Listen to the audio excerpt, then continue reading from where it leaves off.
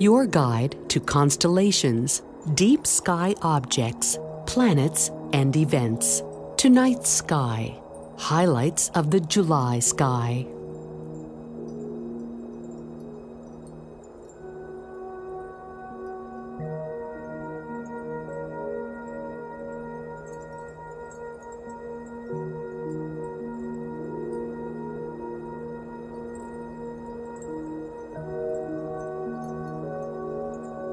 Soon after sunset, look for Venus and Jupiter paired up low in the western sky.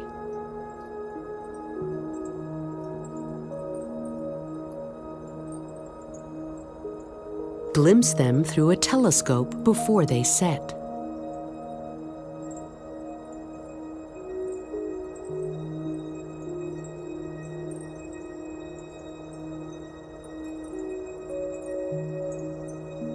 A thin crescent moon will join the two planets on the evening of July 18th.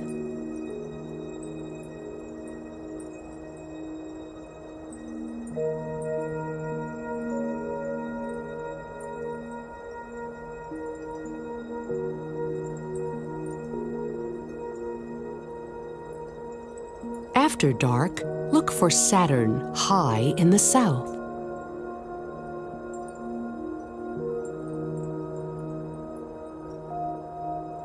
Its rings are easy to see with a modest telescope.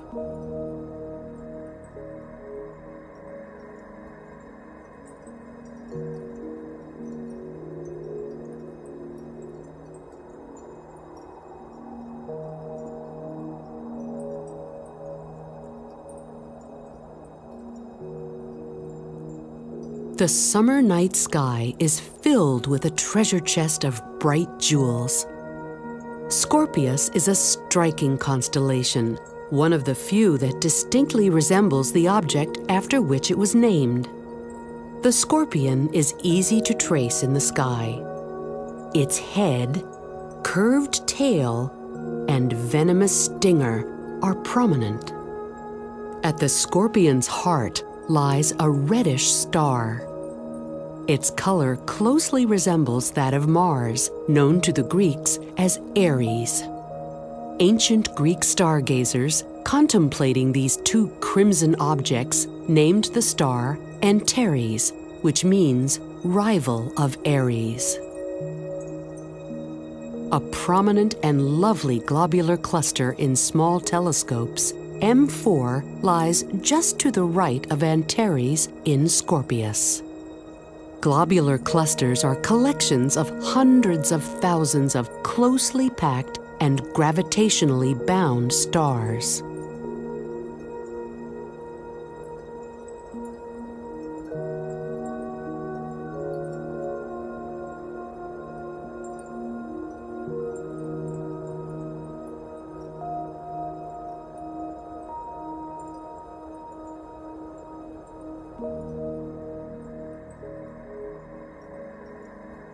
The center of our galaxy lies in the direction of the great constellation Sagittarius, the Archer. This area of the sky overflows with stars, globular star clusters, and bright and dark nebulae. Look for Sagittarius by finding the group of stars commonly known as the teapot. The handle, top, and spout are easy to find. Under dark skies, the Milky Way seems to rise out of the teapot's spout. Many deep sky targets reside in this area of the summer night sky. A quick glance with binoculars reveals some spectacular objects. The Lagoon Nebula's gas and dust is brilliantly illuminated by the energy of the hot young stars inside it.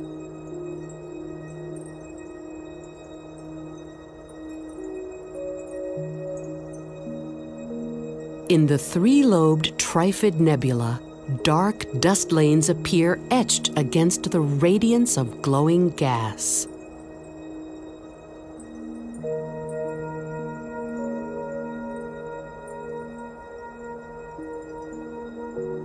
The Omega Nebula glows brightly, but we cannot see its hottest stars embedded deep inside. Infrared telescopes peering through the gas and dust can detect them. M22, one of the brightest globular clusters in the sky, is visible to the naked eye. It is a relatively nearby globular cluster, only about 10,000 light-years distant.